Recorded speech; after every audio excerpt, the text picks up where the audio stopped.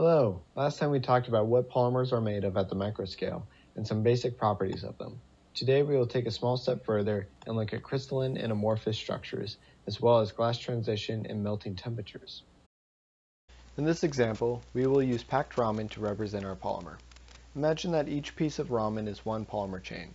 So now we have a number of polymer chains evenly distributed in a specific volume. Look at this ramen. We can find regions of order and regions without long-range order. The area with ordered and oriented ramen is called the crystalline region, and the area without it is called the amorphous region.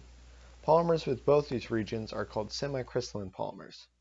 There are three main structures of crystalline regions: lamellae, spherulite, and fibrillar. The simplest one is lamellae, and the chain folds in this way. Fibrillar structures are formed when lamellae stacks twist together.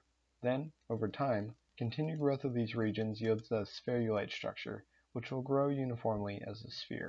As more of these crystalline structures are introduced into a polymer, the polymer's stiffness and strength will increase.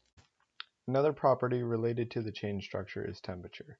We know most materials have a melting temperature, and so do polymers. The melting temperature is characterized by the crystalline region of the polymer. However, polymers have one more characteristic temperature. This is called the glass transition temperature, or TG.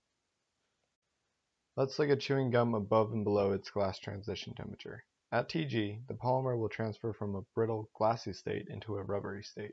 Below TG, the polymer behaves like an eggshell, and it breaks directly under a specific load. Above TG, it is more rubbery and breaks after some deformation. Because of this behavior, many polymers are selected based on their TG. If you've ever heard of the Challenger space shuttle disaster, then you have heard of a case where a polymer's TG was not considered. A critical plastic component in the rocket, a rubber O-ring, went from a ductile and rubbery state to a brittle state. It then failed to seal a joint, causing a leak and then explosion. Now try to find two household appliances in your home. Are they above or below their glass transition temperature? Another interesting phenomenon about these two temperatures can be seen on the plot of the temperature change versus time. When an object is heated, its temperature increases. When it reaches the melting point, it will stay there for a while before increasing again. However, at the glass transition temperature, it will not stop even for a second. The temperature will keep increasing, but the increasing rate will change.